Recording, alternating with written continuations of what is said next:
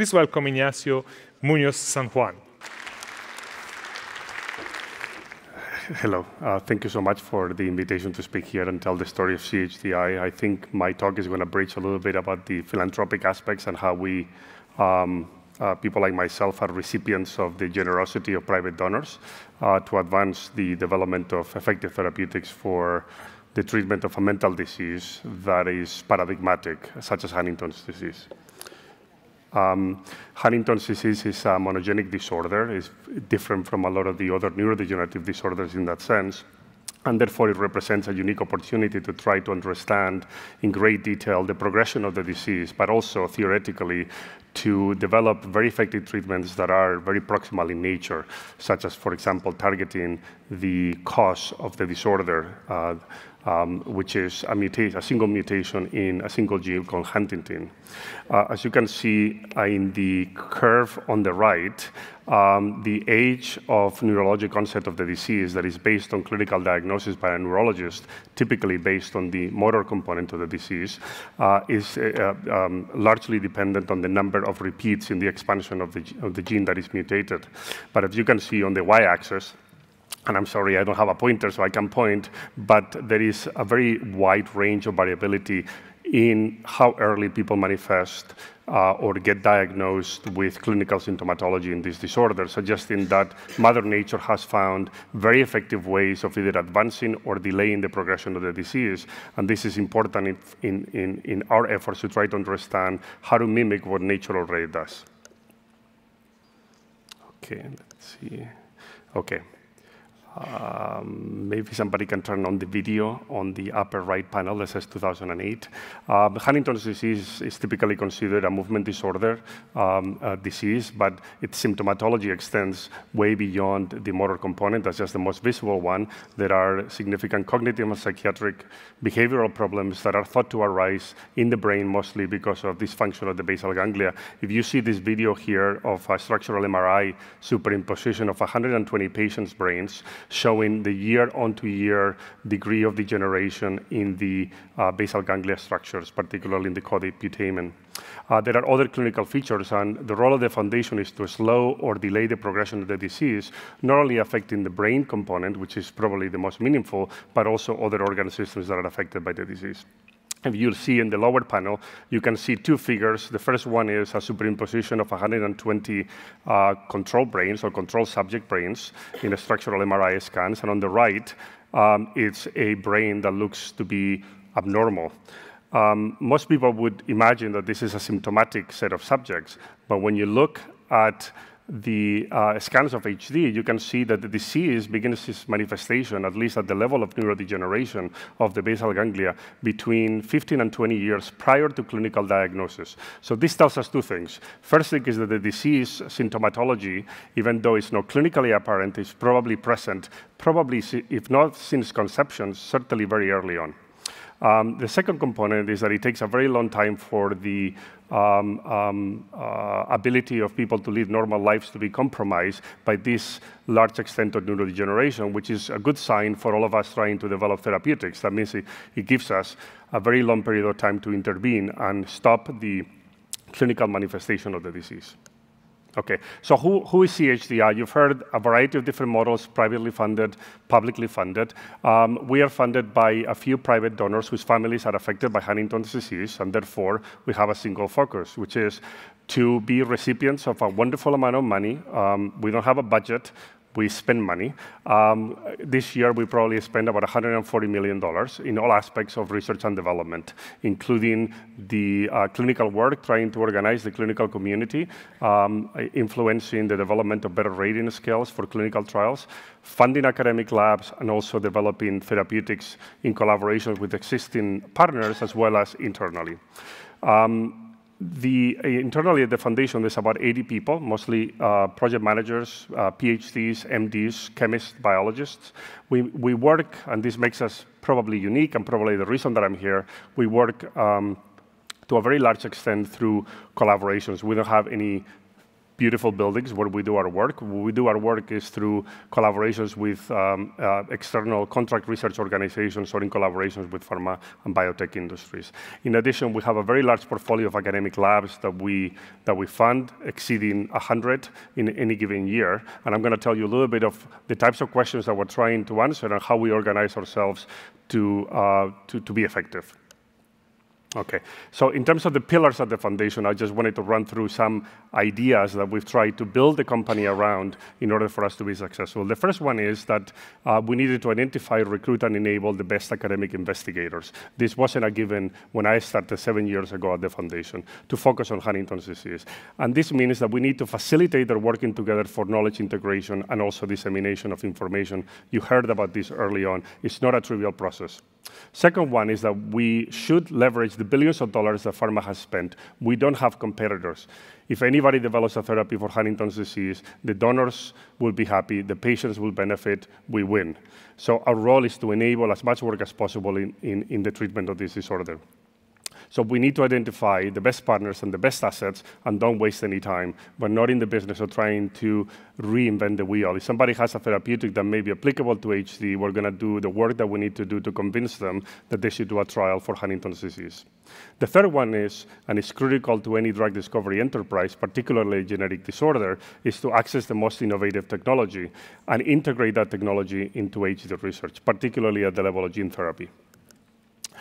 The fourth one is because we really can't trust that anybody else is going to solve this problem. We need to develop our own capabilities to experimentally reproduce critical findings, but also do the kinds of things that nobody else will do. And I'll give you a few examples of why that's important. And finally, in order for all of the research to be of any translational utility, you need to do clinical trials. In a rare disorder where the patients are limited and spread all over the world, doing a large phase 3 study, it's very difficult. So in order to do this, the foundation started building a very large network of clinical centers around the world, and also a program, a platform called Enroll HD, and you can go into this website and click on it, with a targeted enrollment of 30,000 people who are gene positive for the Huntington mutation, and try to get them engaged both in observational studies as well as in clinical studies. Okay. The development of the capabilities to drive campaigns is a fundamental concept that distinguishes CHDI from other philanthropic drug discovery organizations. We're not only a funding agency. We are responsible for integrating information and also turning that information into, hopefully, molecules that can go into the clinic and be tested. In order to do this, in many instances, we need to demonstrate that a particular asset that pharma has developed or a particular hypothesis that an academic lab has developed, that has applicability to Huntington's disease. We also need to use internal laboratories to replicate findings, but also extend those observations to make it more meaningful from a translational perspective. So we work with a large number of CROs. Some of them are listed here. We do anything that any traditional pharmaceutical company internal laboratories would do. We just do it through collaborations with people with different technical expertise. Okay, so with all of this said, what kinds of questions are we trying to solve? Because this is important in terms of laying out the strategy and the implementation of that strategy that will translate into who we work with and how we work. So the first one is obvious. You don't need to be a neuroscientist to understand if it's a monogenic disorder and you know the mutation in the gene, that if you eliminate the expression of that gene, hopefully you will have a very strong disease modification effect. So many years ago, even before I started at the foundation, we had decided that this was an area that we needed to drive. At the time I started 7 years ago, no pharma company was really working in Huntington's disease, and a lot of biotech companies were developing gene therapy applications for other indications, not for HD, to rare disorders. So we needed to identify the technology, identify the partners, fund them, and provide HD knowledge domain expertise in order to enable this work. Okay, so some of the companies that we worked with in terms of the therapeutic strategies targeting the DNA, targeting the RNA, or targeting the protein are listed here. The second component, assuming, and I will tell you more about those programs in a second, but the second component, it assumed that the gene therapy approaches are just too difficult, something goes wrong, we need to have a backup plan. The second most proximal thing that we can try to do, and this is work that that we're heavily invested at the moment is to try to modulate the toxicity of the protein that is mutated in HD by modulating its structure function or post-translational modifications. And some of the work that we're doing is in collaboration with Helen, who should be somewhere here in the audience. Okay. In terms of how successful we've been so far, I think we've been quite successful in the areas of molecular therapeutic development. So 2 other programs that we started several years ago, the antisense oligonucleotide program by ICES and also the DNA zinc finger repressor proteins developed by Sangamo with funding from CHDI were acquired. The programs were acquired either by Roche in the case of ICES and by Shire in the case of Sangamo, and clinical studies are planned for this year or early next year. So all of that is wonderful. We've learned a lot along the way, but there's many other things that are still remaining in order to show that this approach can actually translate into meaningful therapies for patients and their families. Okay, so one of the key aspects of a gene therapy approach at the moment, given that the delivery of these agents will be restricted to certain regions of the brain, is of twofold. The first one is the delivery component itself. Where do you need to lower the mutant gene in order to have a functional effect? And second, even if you are successful in delivering it to the right place, how do you assess in a human living subject that you're lowering a protein for whose function is unknown? So what we decided to do is to have a biomarkers task force internally to try to generate evidence that companies who are going to be doing the clinical trials in HD could capitalize on our observations. So we needed to identify biomarkers that could be measured reliably in rodent models of HD and also in human subjects. We needed to demonstrate that the biomarker could change in symptomatic models and in patients, because that's the stage where the therapeutics will be tested. And then we needed to demonstrate whether lowering of Huntington in the mouse models, the experimental system, will affect the biomarker in a way that makes it useful for the pharmaceutical companies. Okay, so I'm going to tell you about 2 classes of biomarkers. The first one is a proximal biomarker, and this applies, I think, to any gene therapy approaches that one may be considering for brain disorders. The first one is it's measuring Huntington itself, so we needed to develop the assays to measure quantitative levels of Huntington in accessible fluids or in developing imaging technologies to measure Huntington itself. No other organization was going to dedicate the amount of time and effort that would be required to do this type of work, so the foundation is stepping in to fill those gaps. In addition, just in case that proved to be unsuccessful, there was a whole set of indirect biomarkers that are translational in origin that could be applicable to potential clinical studies. And I don't have enough time to go through all of this. If anybody has questions, I can answer. But some of this, we've already demonstrated that they are modulated in symptomatic animals when you lower Huntington in the brain. Okay. One of the fundamental questions beyond all of this is, in translational research, is to focus on the right question. We know that the disease is caused by a single gene mutation. So we know at the beginning what causes the disease. We know what the disease looks like, more or less to an extent. What we don't understand is what happens in between, in those 20 years between a person being born and a person who starts having degeneration and then goes on into having symptoms. So some of our efforts are really directed at the basic science of linking the mutation to the clinical symptomatology that we're hoping to treat. Okay. In order to do this, there's 2 things that need to happen. One is we need to have a very deliberate effort to fund discovery biology in a way that is informative for therapeutic development.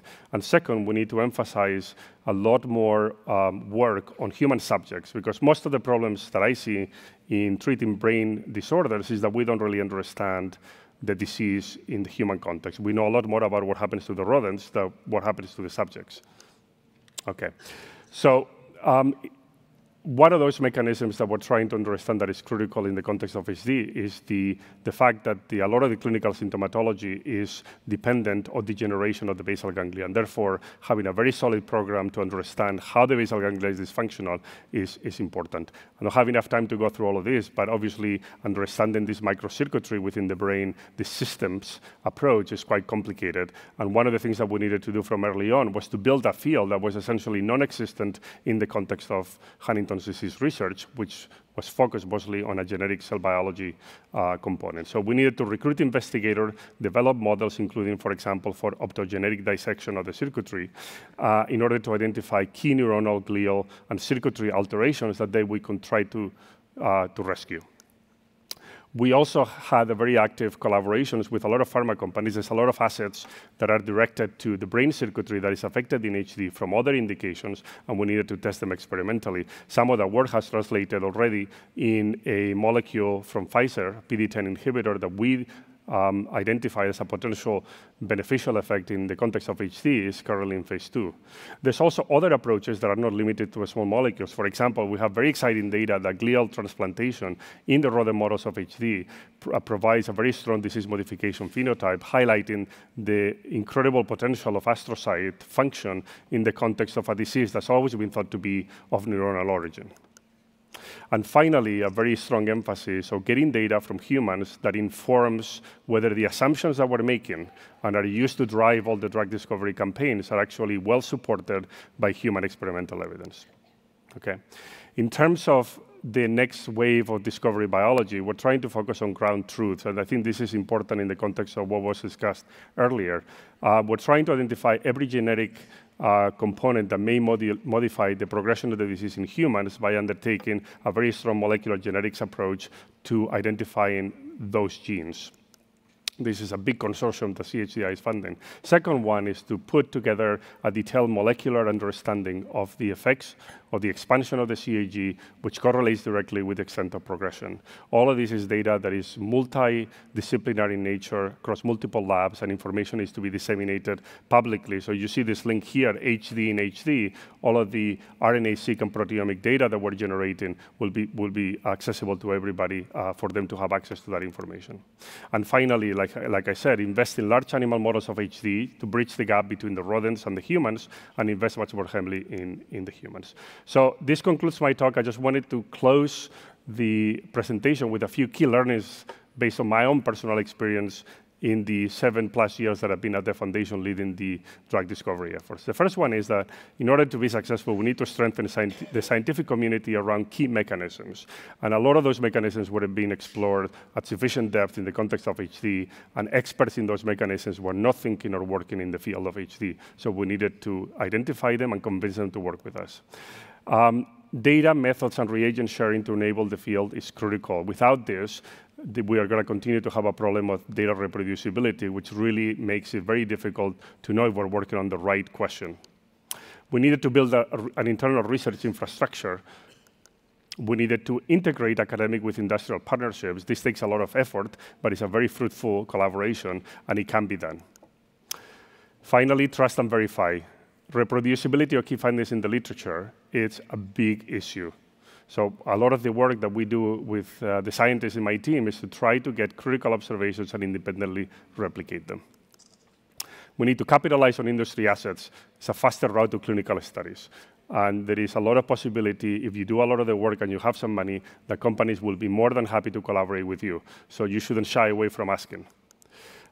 Invest in technology. In the case of Huntington's, gene therapy and delivery systems are critical to our success, and this is an area that we're currently investing heavily in.